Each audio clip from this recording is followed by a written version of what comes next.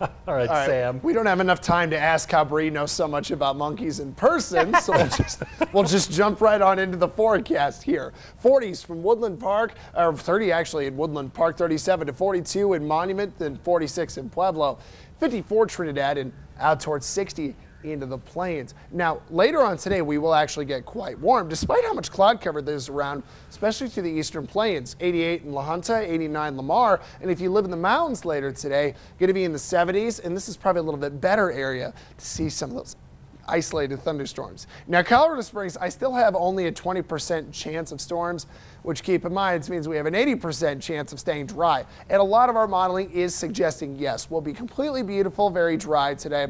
But with the warmth, with the energy coming in, I can't not give us a chance for an isolated little thunderstorm. Wednesday through the rest of the week, we do look good, but Wednesday is kind of the first start of a chance for some higher fire danger because we're going to see the winds pick up. It'll be warm and dry, gusts to 20 to 30 miles per hour, and fire danger stays elevated tomorrow, but then it really gets going again through the rest of the week as those temperatures increase. Now, Pueblo, even higher fire danger. Tomorrow it's there, but through the week, Thursday into the weekend, we will likely see some red flag warnings, and that will mean some weather alert days try to come our way. That's just us being prepared, let you know if anything is out there you need to worry about.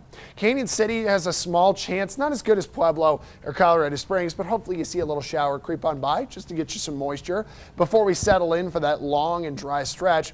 Finally, Woodland Park, feeling good here. 70 today with a 20% chance of storms, then mid-70s back through the weekend.